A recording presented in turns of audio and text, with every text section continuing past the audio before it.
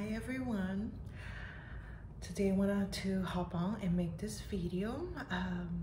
Just felt like there has been a lot of intense energies, and a lot of us are doing a lot of healing. Things are coming up, you know, emotionally, spiritually, physically, you know, symptoms and whatnot. So especially like if your body is feeling ungrounded, and you could use some help with that, you know, coming back to center. And just, you know, just because by the time your body have a symptom or tells you or have pain or tells you something, then it's an indication for you to either slow down or to upgrade your tools, you know, get yourself more grounded and balance your elements, balance everything out a little bit better, you know. Even including rest, you know, and sleep, quality rest and quality sleep. And even with that, it may not be perfect, but it's okay. It's imperfectly perfect. Same here for me.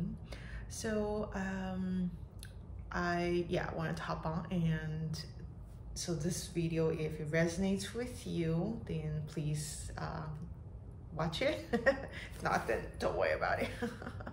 So anyway, and I wanted to show you a few of my self-care tools and self-healing tools that I practice. Definitely not all of them, but a few. So one of them is I have rose water, and it helps elevate and raise your frequency into a more heart center, you know, space, and overall good for your well-being. And second of all, I do have I work with crystals. I have been for a while, but figure I'll show you a few of them. I have, whoops, I don't remember all the names, but one just trying to jump out. This one is carnelian. This is actually, there's tiger's eye, but this one is a red, apparently red tiger's eye. So I don't know if you can see, there's a little bit of that. Yeah. And those are, this is also good for, the red one is also good for the sacral chakra, but also it's grounding, you know, tiger's eye. And then carnelian is good for your, they have all healing properties. If you don't already know this, it's okay, you know. And carnelian, you can usually tell by the color. A lot of the colors matches your chakra color, you know, and it's helpful for that specific chakra too. So this is good with your sacral, which is for the emotions. And I have some other ones, you know, like this one is kind of earthy. I'm not gonna go super detail or anything like that, but I know some of you may know some of these crystals, but nonetheless, it's there to help. So let me go ahead and then, you know, I have my Tibetan bowls, you know, that I play for sound healing. And then I have, today I wanted to pull up, I already pulled up a collective message that wants to come through. So I was like, I'll share it with you. So yeah, this is from Kuan Yin Oracle deck. It's a travel edition. They call it the pocket edition. So it's really convenient to take it anywhere, you know, if you want to grab it, you know, versus the big ones that sometimes, you know, it's a little bit harder to carry. But this is what I pull up. And this card is the Ivory Swan Goddess. And the Ivory Swan Goddess affirms your spiritual grace and purity.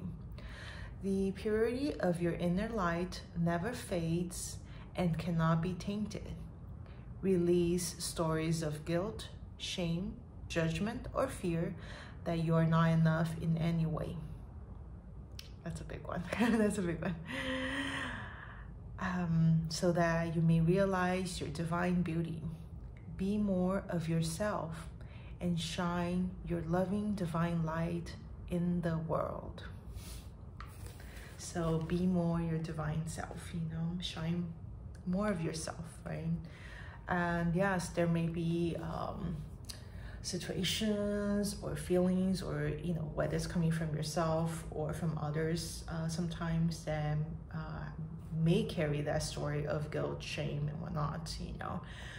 Just know that they might not be doing it on purpose, because usually if they project that onto others, it usually means they are dealing with that themselves, but they may not realize. But then, you know, it's helpful to set your healthy boundaries and say no and honor yourself.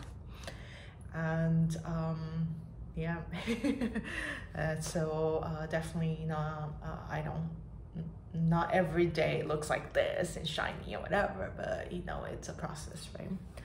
So, and I will sing for you a little bit of a little chant, yeah.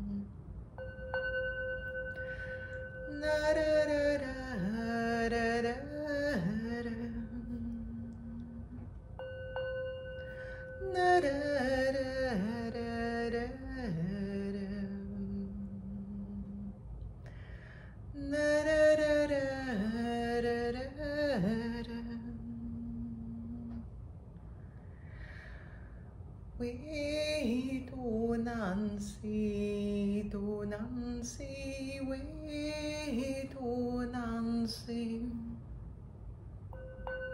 We do not see, do not see, we do not see. We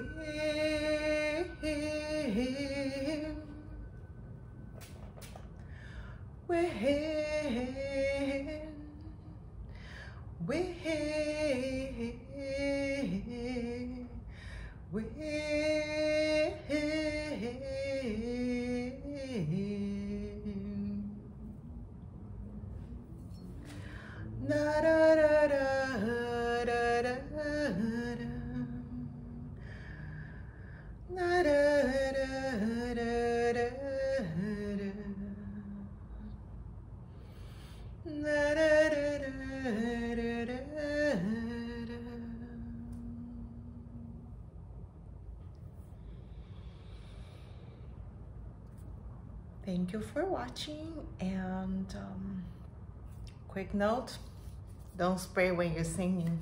You can taste it.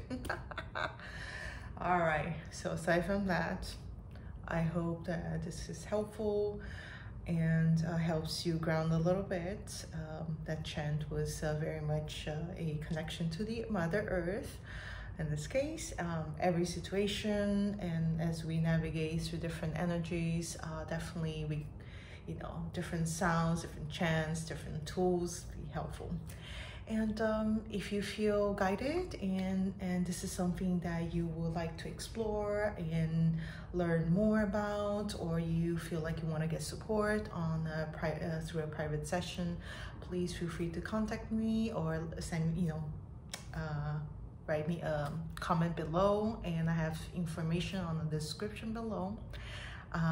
If you'd like to just support me, so I can continue doing this, that would be great. You have a beautiful day, and I will end the video here. Thank you.